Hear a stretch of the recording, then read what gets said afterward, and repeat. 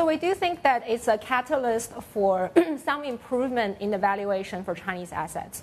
And I say that because we have two things that happen. One is that policymakers are doing something that are on the right track. Even though we all agree that this is not enough, they need to do more, but this is something on the right track. If you look at where they've been focusing on, they're focused on supporting household balance sheet, which is absolutely the right place to think about. If you think about domestic demand and how to rejuvenate that, they're doing the right thing to stabilize the credit cycle, either by supporting banks, either by reducing the urgency for households to repay their loans, so therefore supporting banks to continue to give out lending to the rest of the economy and supporting the rest of the economy.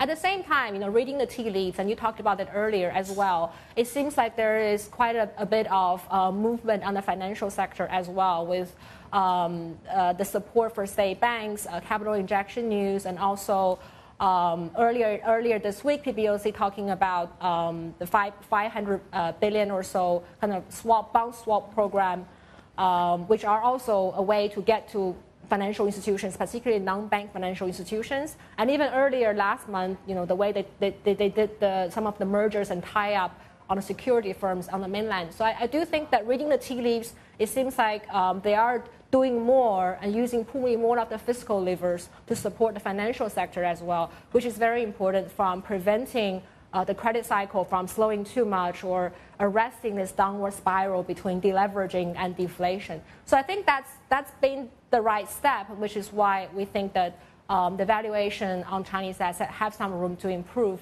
But we do need to see a validation from economic growth and earnings in the coming quarters to see if that's actually sustainable. And we do think that probably more fiscal support is still needed to allow that to happen. So that will be the more important next step to think about when you think about earnings and fundamentals.